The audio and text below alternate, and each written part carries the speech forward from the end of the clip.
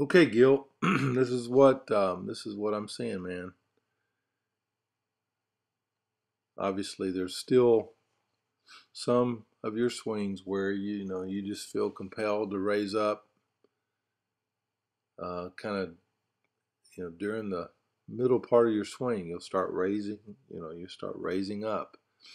I think if you keep that back knee bent more consistently underneath you like that, you'll do a lot better. I would like to see your front foot when it comes down, your heel pointing more towards the pitcher, and keep that foot closed as long as you can. Okay, that's just going to help you hit the off speed and be ready for the off speed pitch. When it opens up just the slightest bit, you're setting yourself up to be out front of a curveball.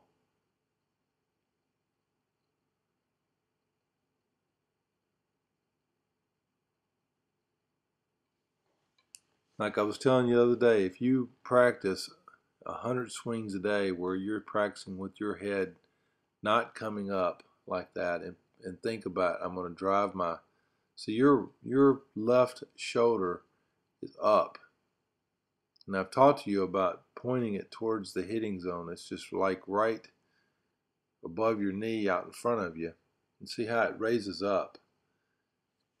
You'll be a much better hitter if you point that front left shoulder.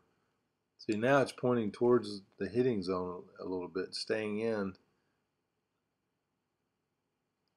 But I want you to work on that.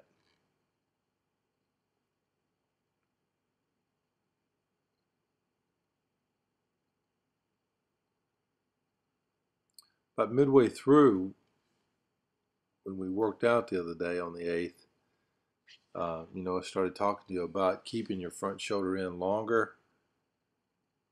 Keep your front shoulder in as long as you can.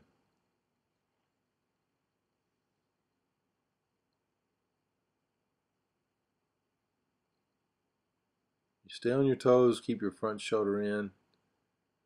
It's going to help you to keep your head from bopping up. Okay, that's the curveball I was talking about. I want you to stay back. That's when really pointing your shoulder towards the ball is going to help you focus. That's our curveball approach. We'll have to work on that.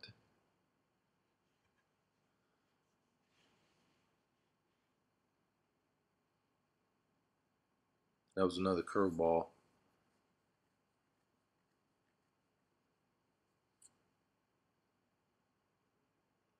I tell you, man, I like your attitude, what you're doing, and you're really pushing yourself, so that's a good thing.